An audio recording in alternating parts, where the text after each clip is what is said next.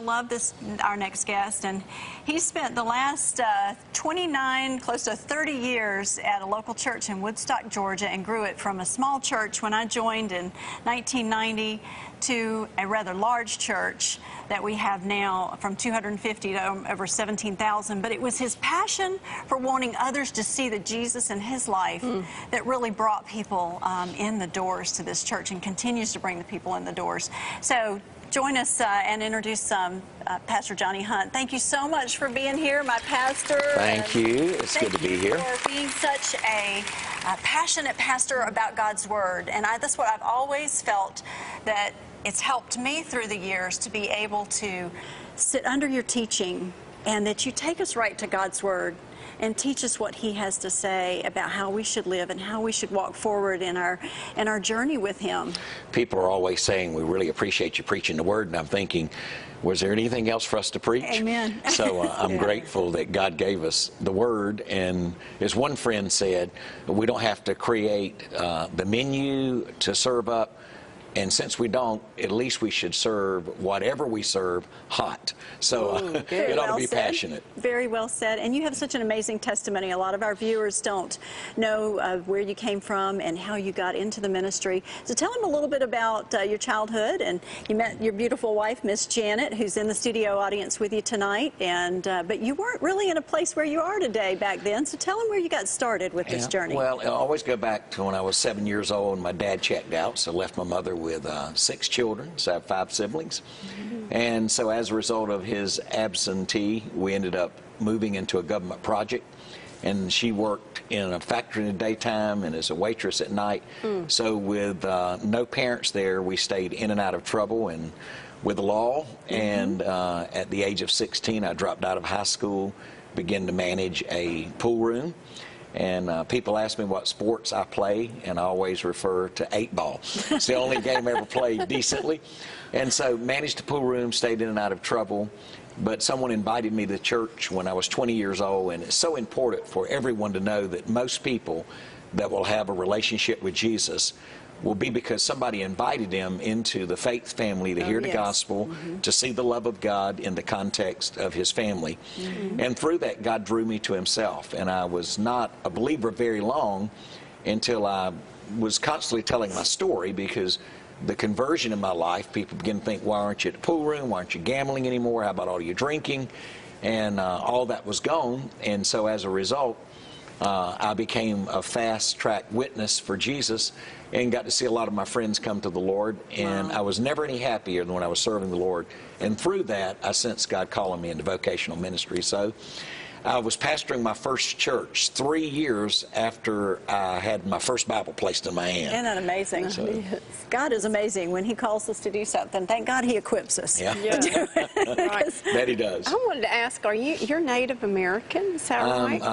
Lumbee Indian, which is eastern North Carolina, which is a derivative of the Cherokee. Yes. Dates back to the 1500s. The Spaniards married the into the Cherokee tribe. We have no reservation life, which didn't help us with scholarships in colleges and seminary, although it's changed now. So known as Lumbee Indian. Right. And could you ever imagine, as a young boy growing up, the influence that the Lord would give you now? Because everywhere I go, I hear such wonderful things about you and your ministry. I'm speaking to a group of men tomorrow morning, and I'm going to deal with the stewardship of influence. And really, you can't lead people you don't influence. And I had no idea what God would do with my life.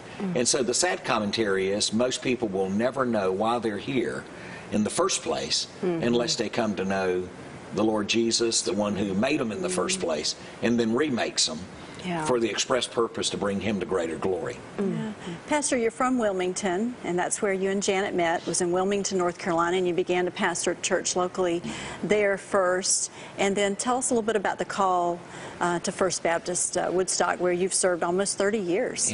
I was in Wilmington. I'd graduated from Southeastern Baptist Theological Seminary, so I took the church I was converted in, ended up serving there for 6 years.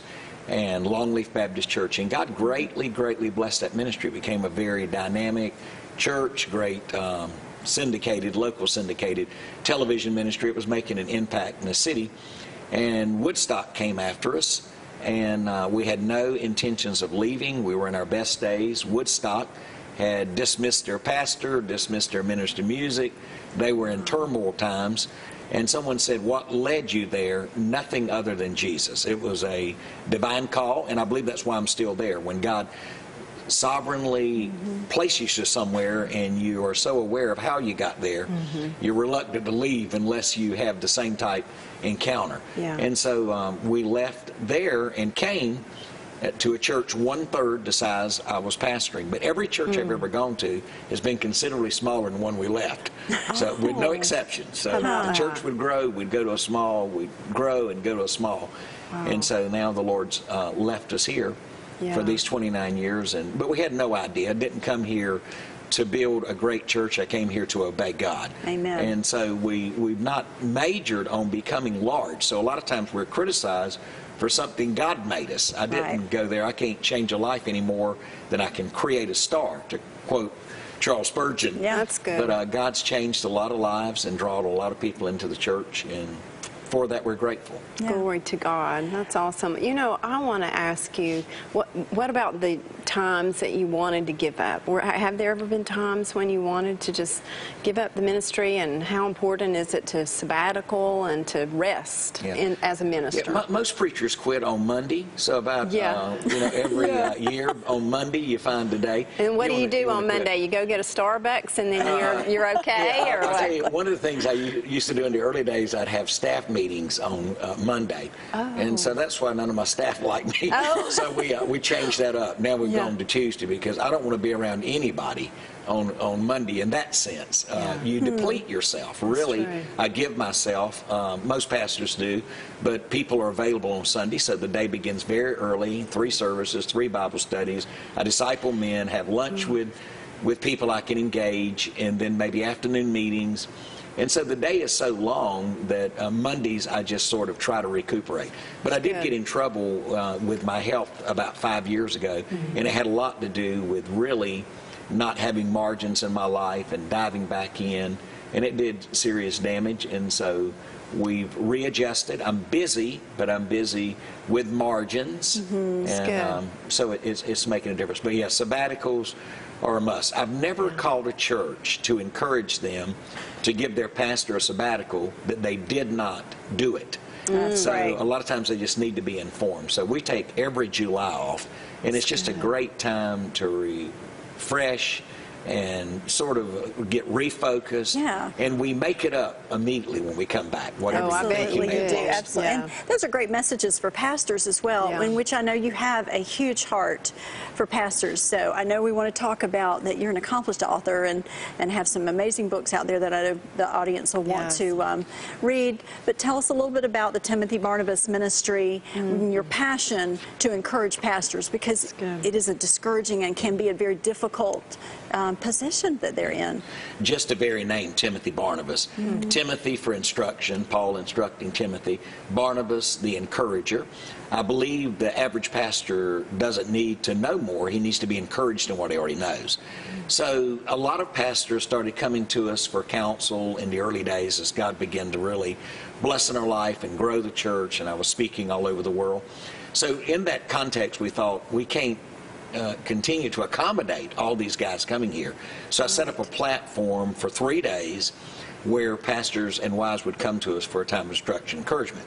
Since then, now we've moved to like 5 different places in the United States, then all across Canada, and then I train other pastors, and we now are in 27 foreign countries. But pastors and wives come in. We were just in Palm Springs, California, just finished up in Branson last week, and we do Gatlinburg. We have to do 2 here in Atlanta, and so God's greatly blessed it. But it's a fun time. It's encouraging. We remind the pastors that they are very valuable to the kingdom of God. Try to treat them like kings and queens. And you do. My husband and I have visited you guys as you've, done these retreats for these pastors, and you do, like you said, several every year that people can look into being a part of. If there's a pastor out there that's listening tonight that needs encouragement, that's in this struggling place, he can he can just go to timothybarnabas.org and find out when the next place is and join us. Yeah. And God's blessed. We realize most pastors are in smaller churches. Only probably 80% of the churches in our own denomination average under 200 people on the Lord's Day. So we offer scholarships or partial scholarships to help guys get there. That's so great. Such a great need in America today and the spiritual condition we're in. And we're so grateful for spiritual dads like you and generals, you know, that God has raised up to help lead this nation and lead the churches, lead the pastors. So thank you for that, for your ministry. Yeah. And let's talk a little bit about your books, because you've got some great books. Let's talk about this first one. I know we're showing them on the screen, but the devotional. Bedtime Devotions with Jesus. Yes. Well, last year, I've been writing for the last 7 years with Thomas Nelson, the largest Bible publisher in the world, and doing devotional books for adults. So last year they asked me to do one for children, and so I'm the general editor. My wife wrote, my 2 daughters wrote, and then I enlisted other people, of which this year I enlisted Ann White to be one of our contributors as well. So she wrote a week. And this is number 20 on the bestsellers list of all the books, of about 1,000 books that are out there. Really? So it's done really, really well. So it's a great Christmas gift. It's a great gift, but it's really well done. You only do about 50 words devotional.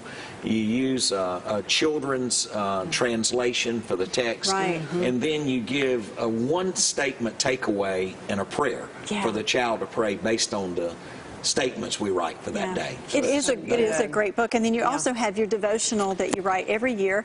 And my husband and I purchased these for our employees at his the business he owns. And I can tell you that the one gift, many of them have told me year after year after year, the one gift they look forward to is their next year's devotional. So I've had a lot of fun since we've gone to the children's devotional, because when I travel and a lot of people come to the table, I tell the ladies we have an adult version for them and a children's version for their husbands. So good.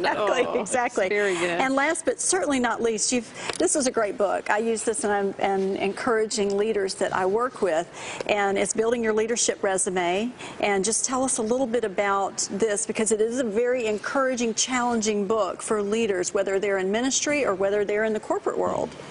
Well, I was asked by Broadman Holman to take the sort of one-line statements of my life that I feel like has been used to get me to where God has brought me to, and then write about 5 or 6 pages on each. So took things like, basically, as a pastor, I believe people are under-challenged.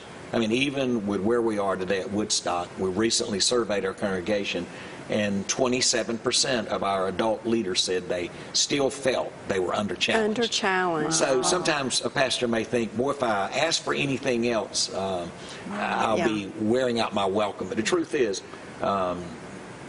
He's able to do exceedingly abundantly above all that we ask or think, according to the power that worketh within us. So I deal with how to be a secure leader, deal with the qualities of an insecure leader, and what it's going to take to bring them to a place of security. A lot of leaders are insecure, and it's got a lot to do with the way they've been treated. And I think all of us have insecurities and inferiority places in our life. We definitely do. Many, many of us do. And so if people want to get any of these books, they can come to your website, JohnnyHunt.com. JohnnyHunt.com, and they also can find out more about your testimony from the pool room to the pulpit. And Pastor, thank you so much, number one, for being our pastor, and thank you for being here with us tonight and sharing so much with us. A real privilege. Thank you.